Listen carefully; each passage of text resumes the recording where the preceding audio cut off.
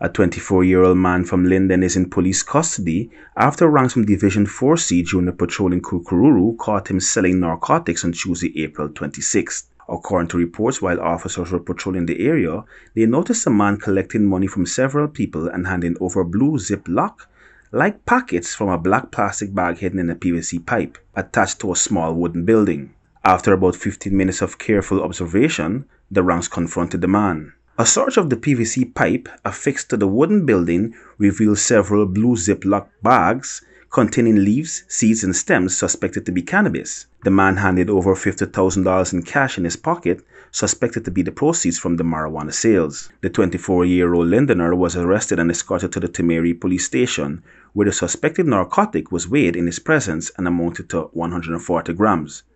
Same was placed into an evidence bag, marked sealed, and lodged. Investigations are ongoing.